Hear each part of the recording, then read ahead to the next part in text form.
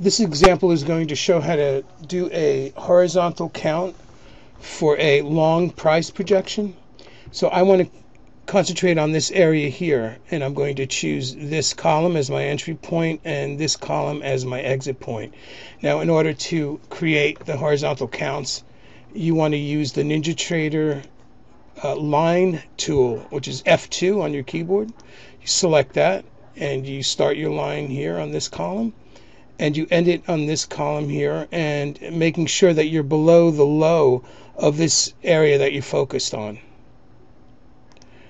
And now I hit the F5 key on my keyboard, and it projects a target there of 1266, which was met, and then it pulled back. Now, say I wanted to add another horizontal count in that same area with a longer set of time frame.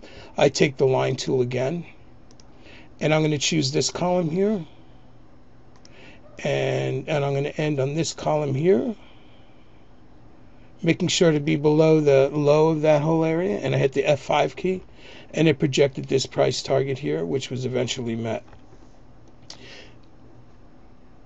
Now, to get rid of these, you just select on your original lines, and you hit your F5 key, and it disappears.